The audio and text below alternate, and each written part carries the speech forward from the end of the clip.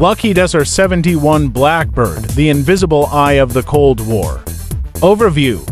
Manufacturer: Lockheed Corporation Skunk Works Division.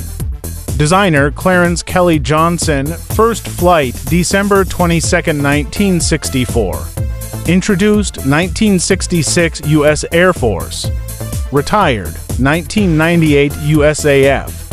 Top speed: Mach 3.3 approximately equals 3,540. Range: 5,400 kilometers. Service ceiling: 85,000 feet, 25,900 meters.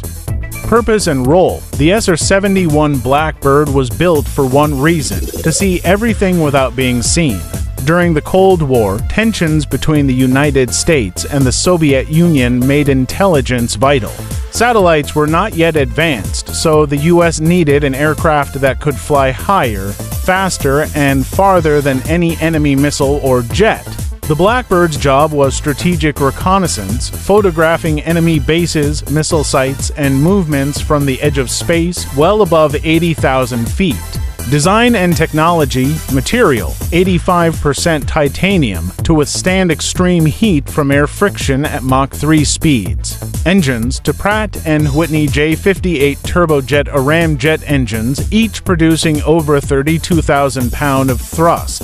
Fuel: used special high-temperature jet fuel JP7 that wouldn't ignite easily at high speeds. Stealth: its unique shape and black radar-absorbing paint helped reduce radar visibility, earning it the name Blackbird, reconnaissance power. Carried ultra-high-resolution cameras and radar sensors that could capture details from 80,000 feet up.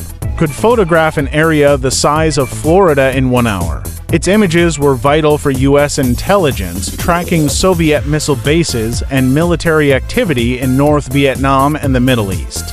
Performance records: fastest air-breathing manned aircraft, still holds the record today. Los Angeles to Washington, D.C., 1 hour for minutes average speed over 3,500 kilometers per hour. No SR-71 was ever shot down. It outran